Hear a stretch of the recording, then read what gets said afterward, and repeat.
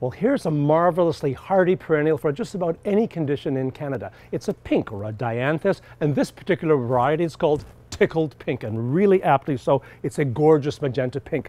I wish you could smell it. Sort of cinnamon-like indeed. Tough as nails. Plant them closely together. They tend to mound like a turtle shell. So you can put them, about a foot apart and make a great ground cover. They'll bloom from mid-May right through till about the end of July. And of course, attracting all kinds of honeybees. They love them. And no wonder, as I said. Oh, that's great.